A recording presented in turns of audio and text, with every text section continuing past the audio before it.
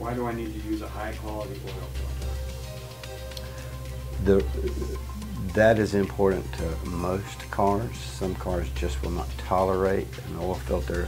For instance, a generic oil filter that you might buy from an aftermarket parts store.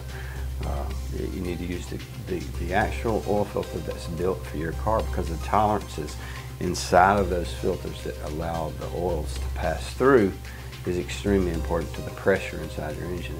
And if it's not correct, it can do damage. And that's one of the lifebloods of the car, and it needs to flow smoothly.